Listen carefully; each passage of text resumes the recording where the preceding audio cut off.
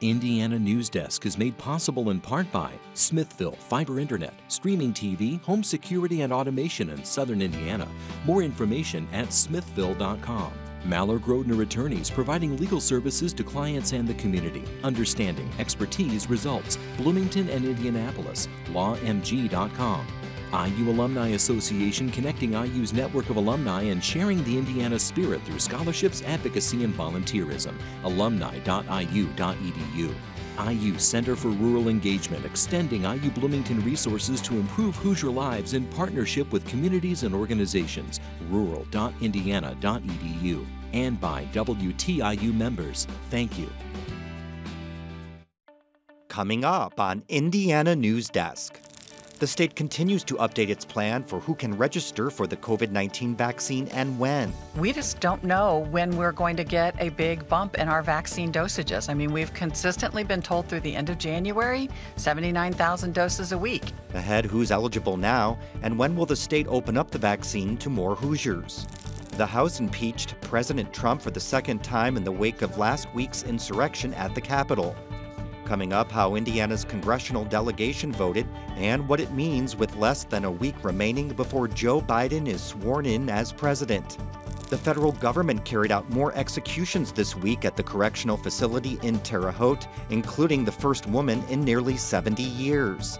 Will the end of the Trump administration bring a halt to federal executions? These stories, plus the latest news headlines from across the state, right now on Indiana Newsdesk.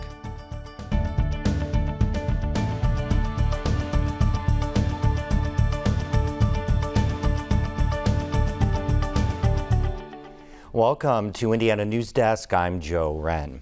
Well, about 250,000 Hoosiers have registered for the COVID-19 vaccine.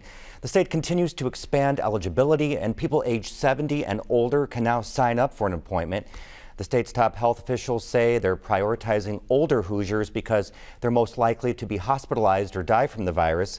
But as Pat Bean reports, some critics are frustrated because they say the state isn't following recommendations for the Centers for Disease Control. Indiana state officials say their COVID-19 vaccine rollout plan is working as designed. But there's still no word on when younger Hoosiers, including frontline workers and those with underlying conditions that put them at higher risk, will be able to get it. State Health Commissioner Dr. Chris Box acknowledges the state's rollout is different from guidance issued this week by the Centers for Disease Control and Prevention.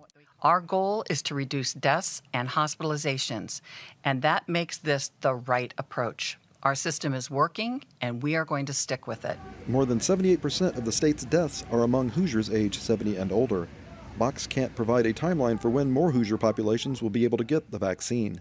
We just don't know when we're going to get a big bump in our vaccine dosages. I mean, we've consistently been told through the end of January, 79,000 doses a week. Box said if another vaccine maker, like Johnson & Johnson, gets federal approval, that will help the rollout.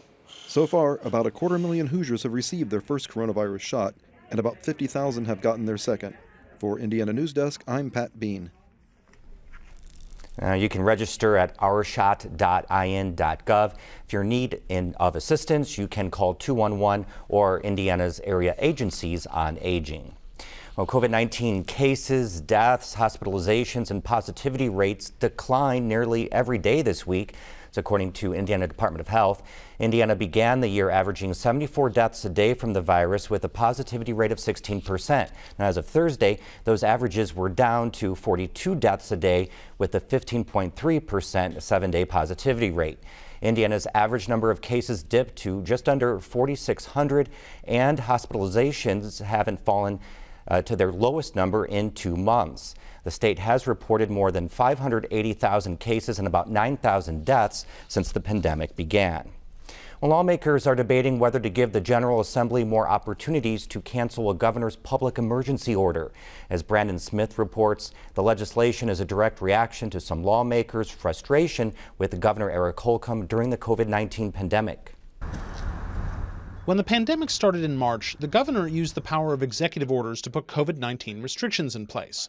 He can declare a public emergency, like the health emergency during the pandemic, for 30 days, and there's no limit on how many times it can be renewed. Holcomb has done it 10 times since March. The General Assembly can already halt an emergency order, but only if it's in session to do so. And when the legislature isn't in session, only the governor can call a special session. A bill presented this week would change that. Republican Representative Matt Lehman says under his measure, an emergency order could only initially be renewed after 30 days if the legislature is in session or if the governor calls a special session. If this is a good order and it needs to extend, this General Assembly is not compelled to act. After that initial renewal, a public emergency could only run for 60 more days before the General Assembly was called into special session again, and then 60 days after that, and so on. If this bill had been in place during the current pandemic, the governor would have had to call a special session at least 4 times. For Indiana Newsdesk, I'm Brandon Smith. The governor's state budget proposal includes money for a lot of one-time expenses, but provides very little relief for Hoosiers suffering through the COVID-19 pandemic. It would spend $1.13 billion over the next 2 years on initiatives such as paying down debt, broadband expansion, and cash funding a swine barn at the state fairgrounds. Why would we not increase dollars for food banks, for the human infrastructure of people who are in need of food? Holcomb's proposed state budget does increase K-12 funding by $377 million over the next 2 years. That's an increase from current spending of 2% in the first year and an additional 1% the second year. But otherwise, state spending would be that from the current budget. Well, this week, Donald Trump is the first president in history to be impeached twice. Some Republicans joined Democrats in supporting impeachment, but as Brock Turner reports, Indiana's Republicans last all voted not to impeach Trump, with many citing the country's need to move on. The 7 Republican and 2 Democratic U.S. representatives from Indiana did not break from their respective parties Wednesday in the historic impeachment vote. Accusations must go through the proper due process, whether it's election fraud or an impeachable offense. And someone who did not support the objection to certification last week, I will not support this political charade today. And I'm going to go over across the street and vote no on impeachment. Right now is the time to heal America, bring us back together. Next Wednesday, I'm going to be in my chair out on the steps of the Capitol, just like I was 4 years ago when Donald Trump was inaugurated, to watch Joe Biden become the next President of the United States of America. Also among them was Vice President Mike Pence's older brother, Indiana Congressman Greg Pence, saying, quote, "The president has made it clear he will support a peaceful transfer of power on January 20th to President-elect Joe Biden. It is time to move on, heal, and put our focus into where it truly helps the American people, recovering from the COVID-19 pandemic and restoring our economy." No Indiana Republicans in Washington agreed to be interviewed for this piece, but Representative Andre Carson, a Democrat who represents much of Indianapolis and Marion County, called his decision to vote for impeachment a sad but necessary duty. The fact that the president would use his position and platform to incite mob attacks on police officers and the U.S. Capitol. And not only is that unpatriotic, I think it's un-American. In addition to last week's Capitol attacks, Carson was the subject of further violence. According to the Department of Justice, an Alabama man was arrested this week after possessing multiple firearms and several Molotov cocktails, with a note specifically mentioning Carson as a target near the Capitol. But Carson believes the violence is part of a broader problem. In his attempt to make America great again and paint himself as this super patriot and superhero, he actually jeopardized the state of our democracy. Aaron Dussault is a professor of political science at IUPUI in Indianapolis. He believes Indiana's GOP representatives supported Trump largely to appease their constituents, not because they believed the false information the president and the party disseminated around voter fraud. Dussault says it's unlikely the Hoosiers who tried to block Biden from becoming president will face any electoral consequences. Oh, no, none. I mean, so absolutely not. I would expect they'll be just as successful. They'll be successful until, the Democratic Party in the state of Indiana has a better message, a better counterweight right now. I don't see them as particularly organized or clear on how they are actually trying to counter the Republicans within the state. He and other political scientists say voters typically have short memories. But most agree the ideology and nationalist message Trump has ushered in will prevail long after January 20th. Without any type of, real repercussions for what they're doing, they're going to keep doing it because it wins them office. So I'm not particularly optimistic in this kind of case. I don't think it's going away, and I don't think Trump being going away is going to end it. This is something that started long before he, came on the stage, and I think it's going to continue. For Indiana Newsdesk, I'm Brock Turner. The National Association of Attorneys General penned a letter this week condemning last week's insurrection at the U.S. Capitol. Attorneys General from across the country signed onto the document, but as Brock Turner reports, the signature of Indiana's newly elected AG, Todd Rokita, was notably missing. And his company.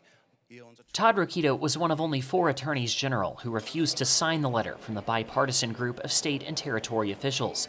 The letter called the insurrection a very dark day in America, and the attorneys general pledged as those charged with enforcing the law to make clear that violence like what happened at the Capitol would not go unchecked. Rokita says he did not sign the letter because the National Association of Attorneys General didn't release a similar letter following national unrest last summer. While most of the protests across the country in the wake of George Floyd's death were peaceful, there was violence and property damage in several U.S. cities, including Indianapolis. However, the correlation Rokita makes is a false equivalent, according to Dr. Emmett Riley, an associate professor and director of Africana Studies at DePaul University. You have a group of protesters who are calling attention to a real and systematic issue surrounding policing and inequality and the way in which policing happens to majority Black and communities of color. Riley says that's a stark contrast from what occurred last week at the United States Capitol.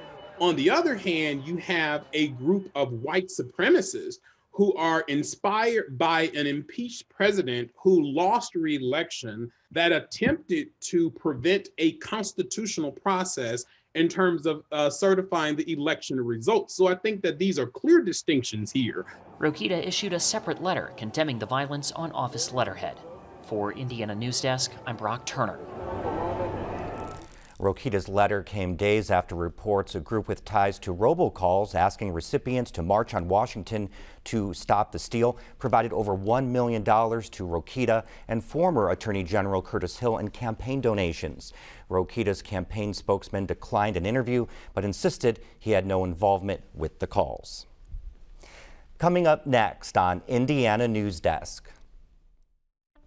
We go back to Terre Haute for the latest on the final 3 executions scheduled to happen under the Trump administration.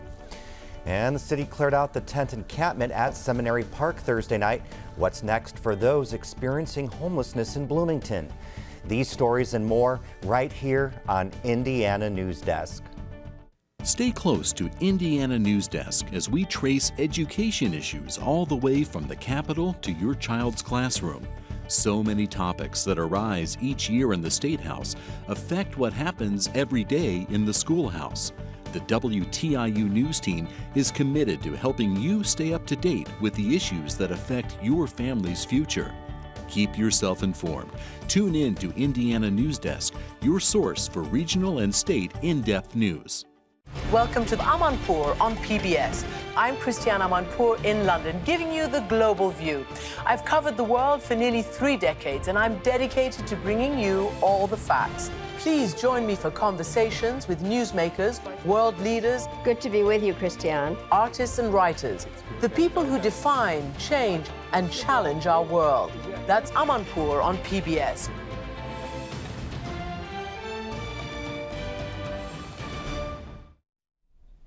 Welcome back to Indiana Newsdesk.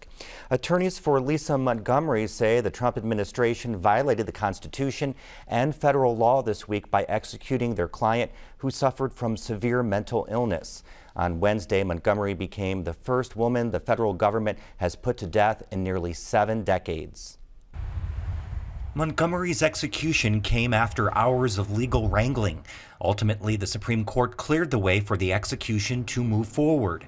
As a curtain was raised in the execution chamber, Montgomery glanced at journalists peering at her from behind thick glass. When you're in the room, they're given the opportunity to give a final statement. And today, she had a mask on, while she was already strapped to the gurney, and they asked her if she had any final last words before they took that mask off of her. So to me, it looked like she maybe tried to respond.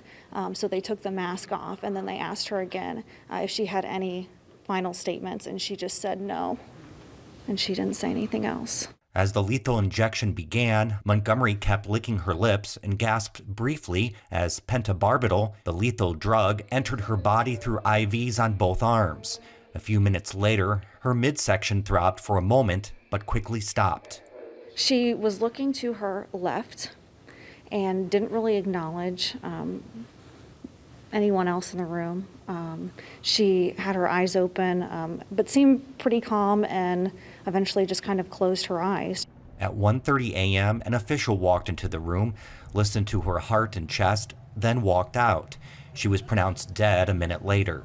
You know, I think for a lot of us, we expected to see a little bit more, but really, Lisa Montgomery, I mean, from the moment that we got in there, within 15 minutes, everything was done.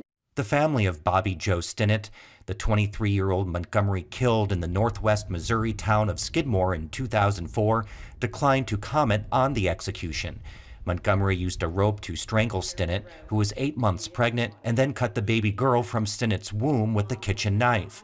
Montgomery took the child with her and attempted to pass the girl off as her own. Montgomery's legal team says she suffered sexual torture for years, including gang rapes as a child, permanently scarring her emotionally and exacerbating mental health issues that ran in her family. The government executed another inmate last night and has an execution scheduled for tonight, with less than a week until President-elect Biden is sworn into office. The attorneys for both men say their clients are recovering from COVID-19 and executing them would cause cruel and unusual punishment. The Supreme Court denied that argument Thursday night. Adam Pinsker reports.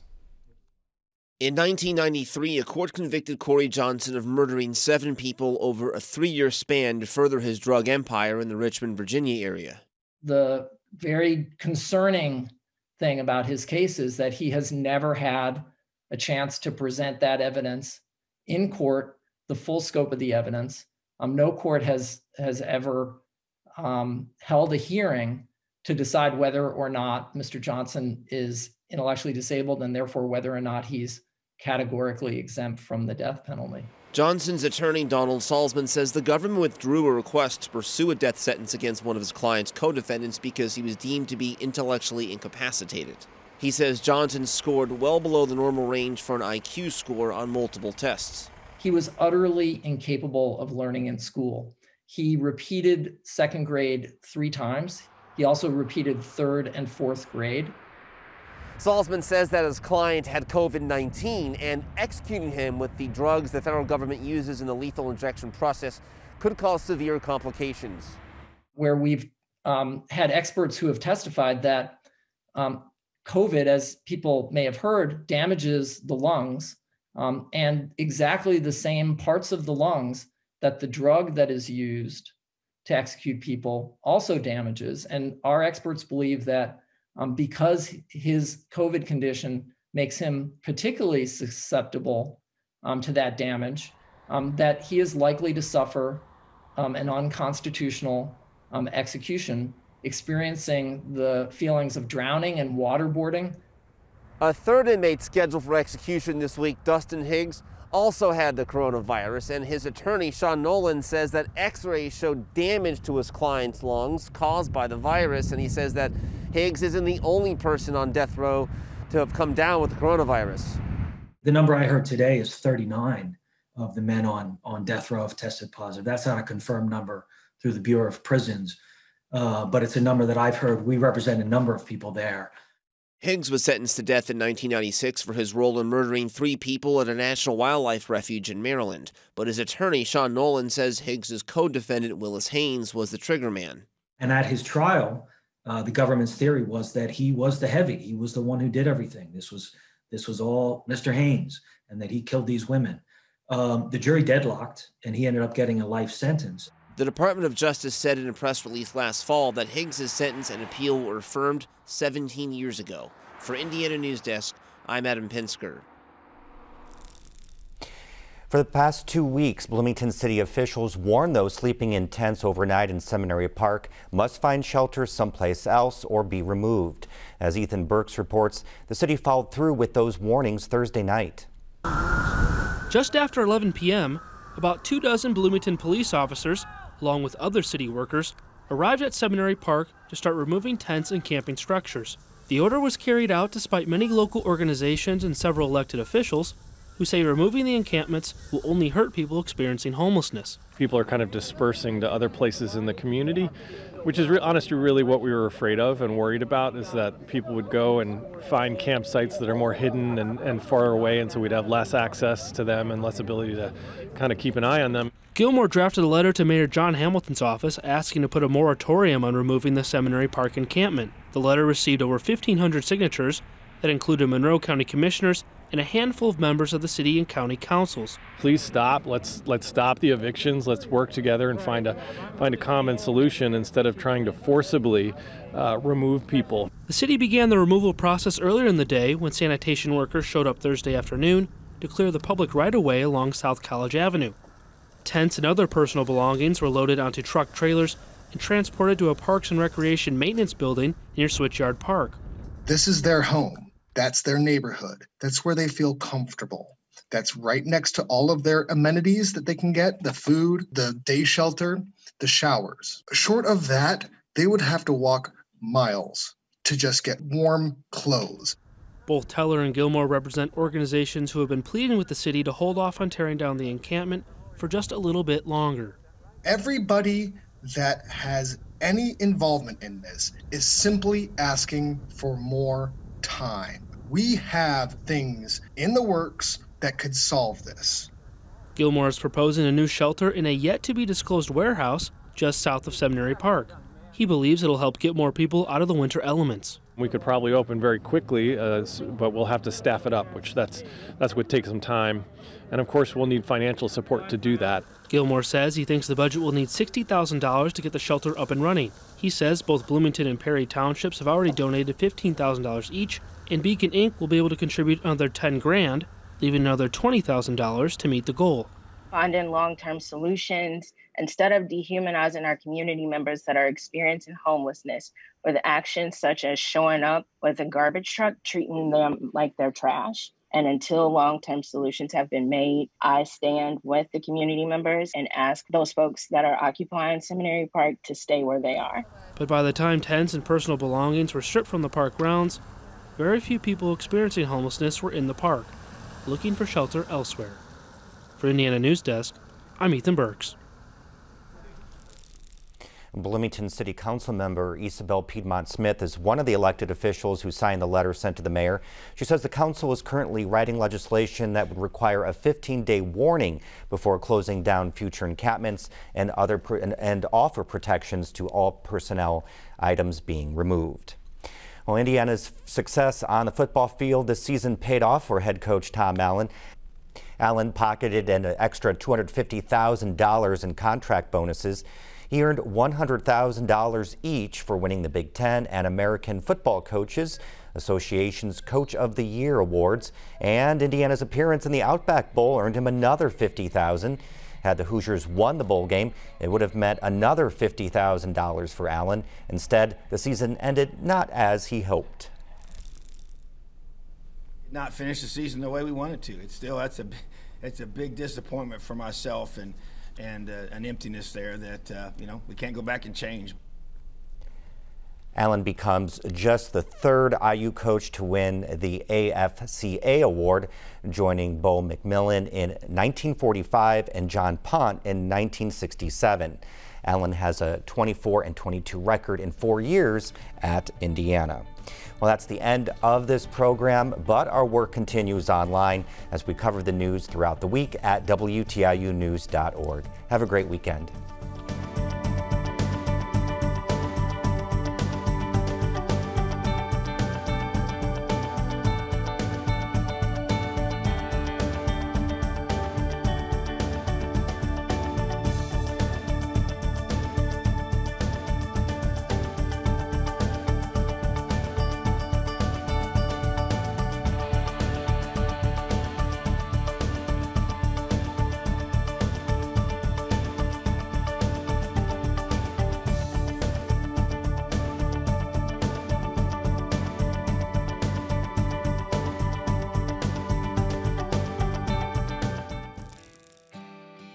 Indiana Newsdesk is made possible in part by Smithville Fiber Internet, streaming TV, home security and automation in Southern Indiana. More information at smithville.com. Mallard Grodner Attorneys, providing legal services to clients and the community. Understanding, expertise, results. Bloomington and Indianapolis. lawmg.com.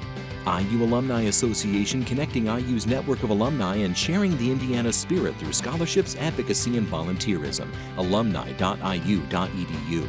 IU Center for Rural Engagement, extending IU Bloomington resources to improve Hoosier lives in partnership with communities and organizations. rural.indiana.edu. And by WTIU members. Thank you.